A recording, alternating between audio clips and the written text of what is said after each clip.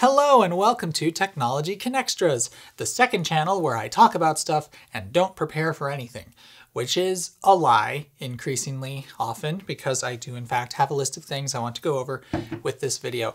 And you're correct, the hair is a lot, but that's not what this video is about. This video is to tie up some loose ends regarding the hurricane lanterns. There is some stuff that I just did not go over at all in the main video. Largely because it was one of those cases where I figured this is something everybody knew, but that was very, very bad assumption of mine. Typically, I like to explain everything, but there are some, I don't know, there are just some oversights that I made. I was looking through comments and tweets and stuff and have some things that I want to discuss.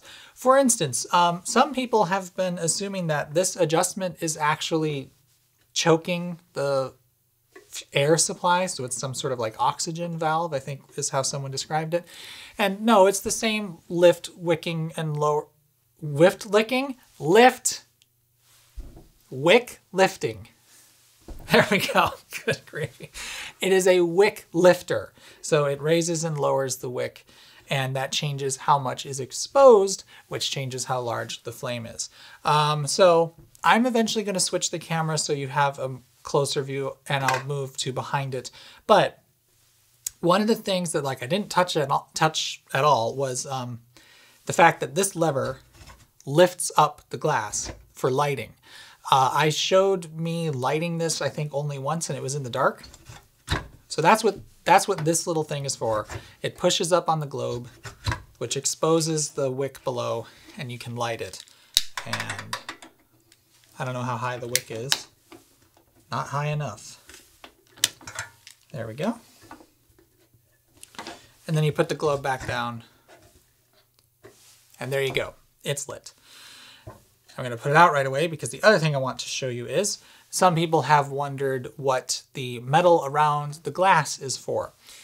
It's actually really quite straightforward. If you lift up on the chimney like this, actually it's easier to do like this. You can just tilt this back. So really all it's doing is holding the globe in place. Let me turn it that way so you can see.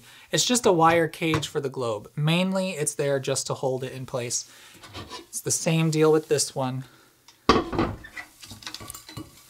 This is a little harder to do that on, but again, you just tip it back. And that's how you remove the globe for cleaning. And yeah, basically it just holds the globe. You bend it like that, and then it comes out. But as a side effect, it does provide a bit of impact protection, just in the odd bump. If it gets bumped right here, hopefully it will hit the wire and not the glass. But truthfully, I don't know how effective that really is. It's mainly just to hold it in place.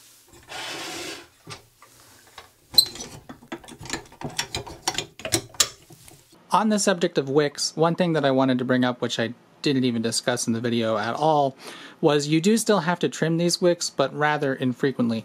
All the time that this has been burning, this is the only thing that's happened to the wick. It's gotten slightly charred. Over time, this gets worse, but all you need to do is take a pair of scissors and just snip and basically just remove that tiny bit that's charred, and it's good as new. So one of these lanterns came with this length of wick, and I feel like this is going to last years, assuming that you aren't burning these with too intense of a flame. This probably won't be visible with me in the shot, but I do want to show if you really put, I don't know if you can see, I don't want to do that for very long and set off smoke alarms, but if it gets really sooty, you can see that it's only coming out of this space here because, again, the exhaust is actually separate from the intake, which is good. And the last thing I want to mention while I'm on camera here is I'm going to level with you. The thing about cold air intakes on cars was mainly just a joke to make fun of people who put cold air intakes on their car, because unless your car is extraordinarily terrible or electric, it already has a cold air intake.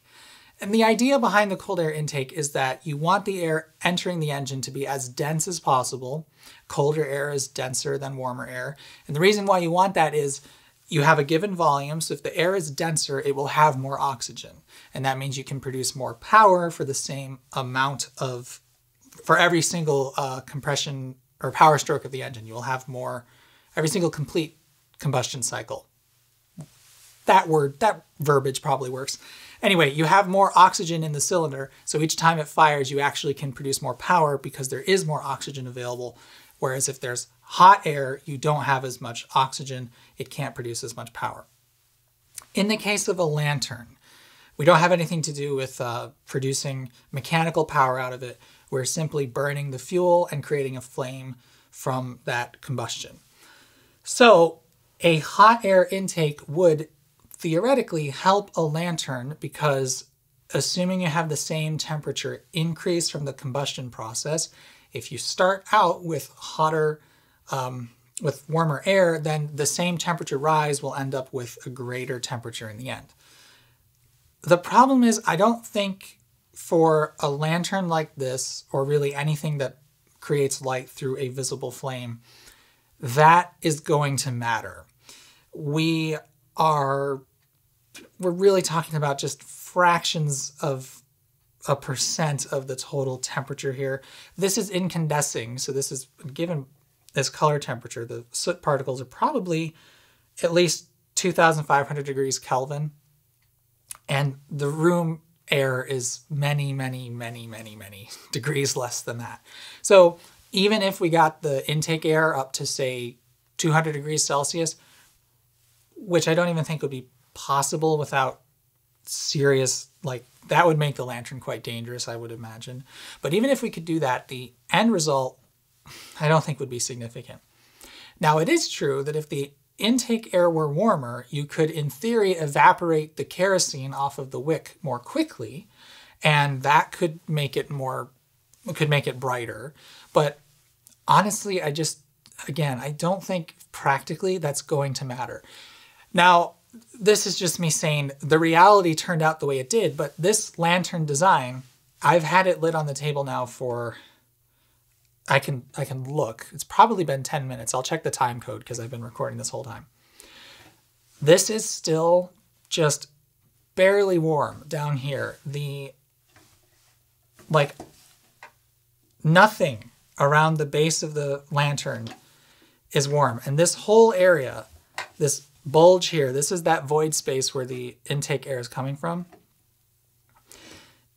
It's slightly warmer than the tank, but nothing meaningful. I can take a picture of this with the thermal camera so you can see that. Up here, this is now pretty hot after 10 minutes of burning, but it's still not so hot that I can't touch it. It's getting there, but it's not that hot. But down here at the bottom, barely warmer than room temp. I'm serious. It's not hot at all. So that was not something that Dietz wanted to do once the Irwin patents had been refined into this design. And that doesn't necessarily prove anything, but I think that it's pretty good evidence that the preheating of the intake air just didn't matter in the end, and it was really just fresh air that was important. Right, the other thing. I want to be clear that my issue isn't necessarily, although I do still think it's not ideal, but these specific lanterns are really the problem here. There are plenty of portable light sources that are going to use gas mantles that are going to be much brighter, much more useful, much more fuel efficient, and cleaner. We're getting a little spoilery here, but the Aladdin lamp that I showed you at the end of that video, it burns odorlessly. It's burning kerosene, just like this lantern, the same fuel, but there's no odor at all that comes off of it. I don't know if that's because the mantle is a little bit catalytic or if it's just because it has a more refined burner and actually does have much more complete combustion than the Dietz lanterns. I haven't looked into that yet, but these Dietz lanterns are really like the problem. This old style open flame lantern, it just cannot burn anything that cleanly.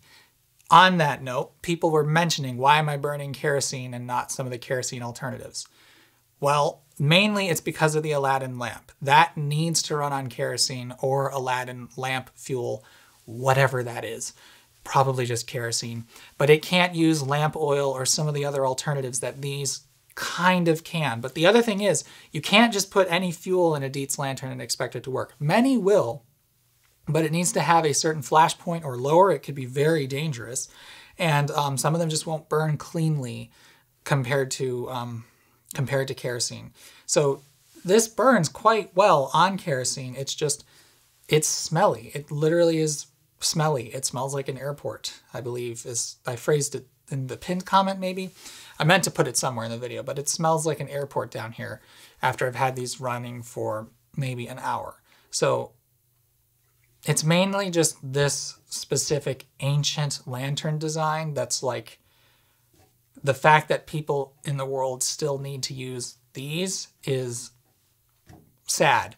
And but the thing is, these are incredibly cheap to make. They're just stamped metal and a bit of glass. So in fact, if I am remembering things right, it's the same tooling that's been producing these since forever, like the same exact dies. They just were moved around the world, and now they are in China.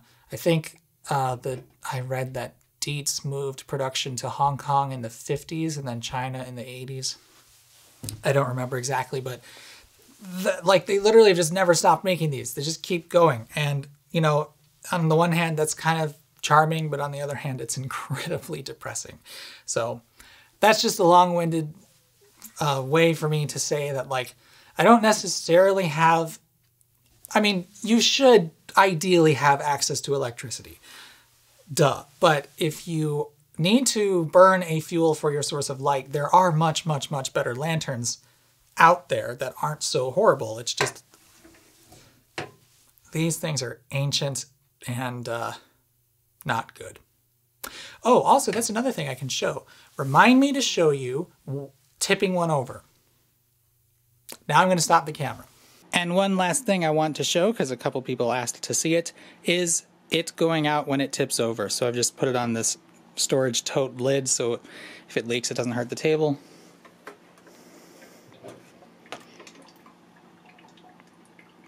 See, the flame is in there, and it's leaking out already. Hasn't gone out yet. Oh boy. This has, well, it's actually out now. There's kerosene all over this thing. That's lovely.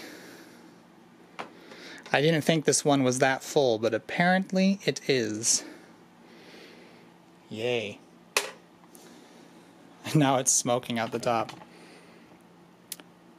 The things I do for you, that was unquestionably high up on the list of dumbest things I have ever done. Don't do that.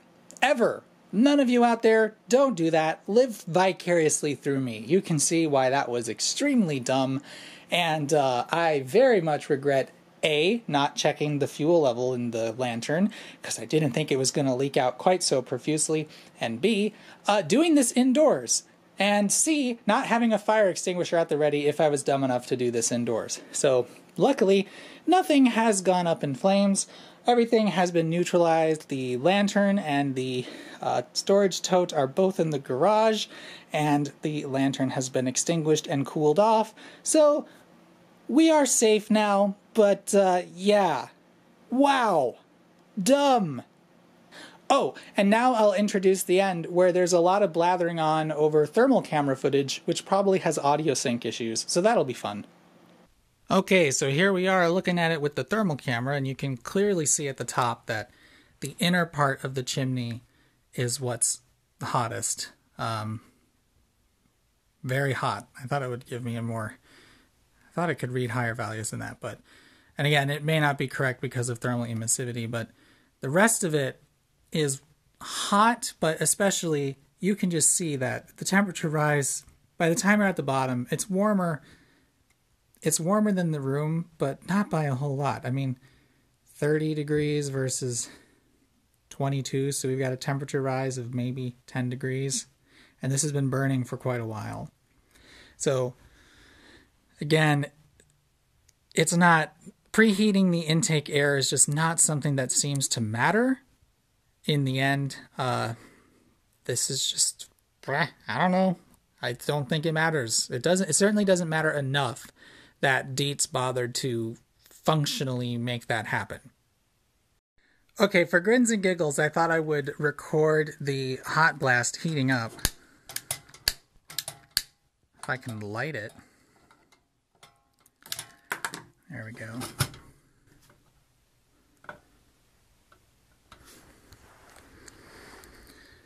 So it is in fact lit. The infrared camera just can't really see that apparently.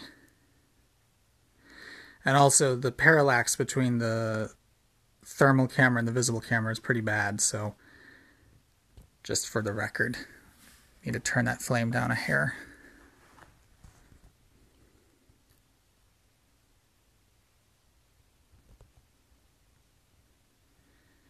See, the top of it is already getting pretty warm.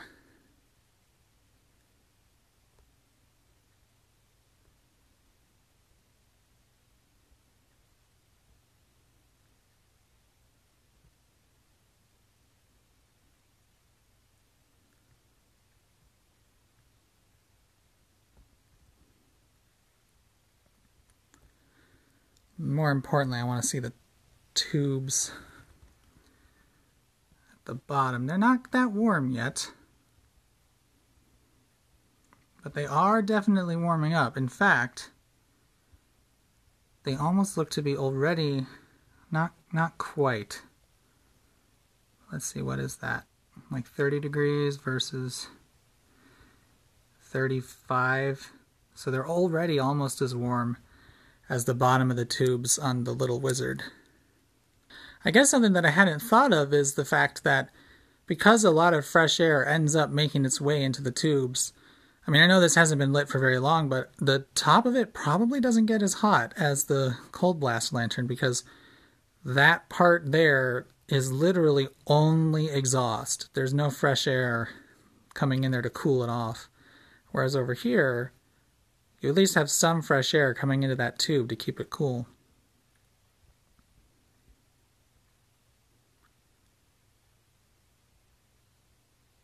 You can actually see in person the heat coming off of these.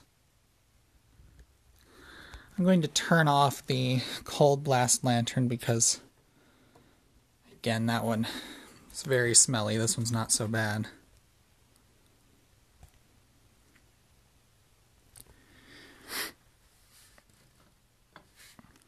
Turn that down a little bit more. Let me feel this. You know, honestly, this is still pretty cool.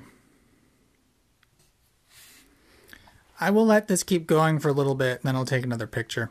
So it's only been about 5 minutes since I stopped recording, and you can already see that the heat tubes, especially south of the corners, they're still quite warm. Down at the very bottom, and remember the image parallax is bad, I've turned the camera around, that's why it's now on the other side. It's still not that warm. The bottom of the lantern hasn't yet really gotten any warmer than the little wizard, but, which is what this one is called, that's no longer lit. Actually, what's getting warm there? Oh, interesting.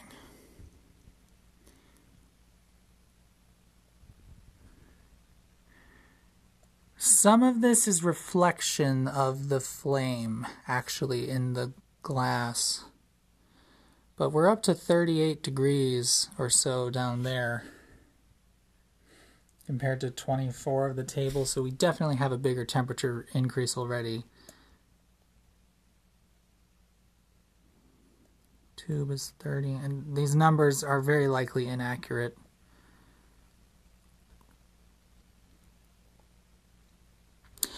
But what I was going to say was, twice already since I've lit this, I've actually needed to turn the flame down because it's grown slightly.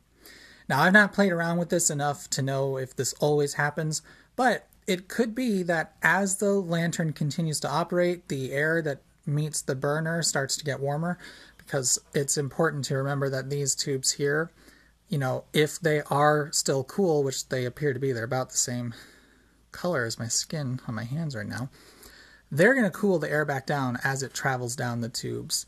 And in fact, that's mentioned in the original patent, which in this case, they help draw the air down because it's more dense at the bottom, I think.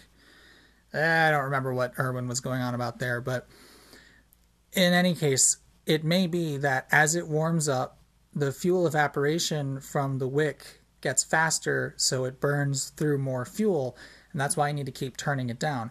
I don't know if that's the case. That may also just be because fuel is flowing.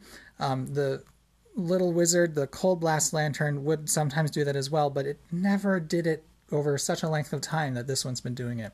So I think it may very well be the case that the fuel evaporation is increasing in rate, but, and here's the big caveat, and I know you can't see it right now because you're looking at the thermal image, the flame has not gotten any whiter. It's just gotten bigger. So it may be that the increase of fuel rate is happening. There is an increase in the rate of fuel going through it, but it's not burning any brighter, and I'm sure it's not burning any more efficiently. It's just burning more fuel. So yes, preheating the intake air might make it burn more, but I don't really think it's burning better. And yes, we can't really prove anything here because of the fact that the Monarch is recirculating some of its air, but I just think the fact that Dietz never tried to get any preheating beyond an incidental preheating once they moved beyond the hot blast design, it really just shows that preheating of the intake air didn't really matter. And if these numbers are true, this lantern has been lit for something like 10 minutes now. Even it's not getting much preheating going on here. Some, sure, but not a ton. Let me get closer.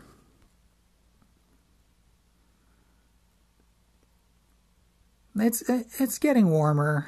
It's just, I don't know. I personally am skeptical that preheating the combustion air in a lantern really makes any difference at all. At least these open flame lanterns.